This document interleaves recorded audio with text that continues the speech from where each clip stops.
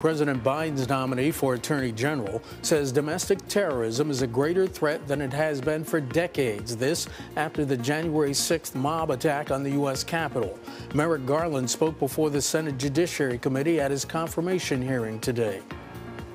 If confirmed, I will supervise the prosecution of white supremacists and others who stormed the Capitol on January 6th, a heinous attack that sought to disrupt a cornerstone of our democracy, the peaceful transfer of power to a newly elected government.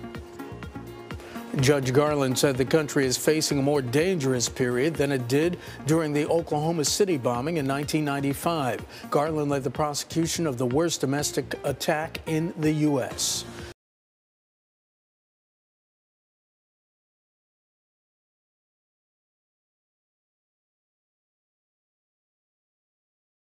The biggest stories the moment they happen from around the globe. Subscribe to Bloomberg Quick Take now for insight in an instant.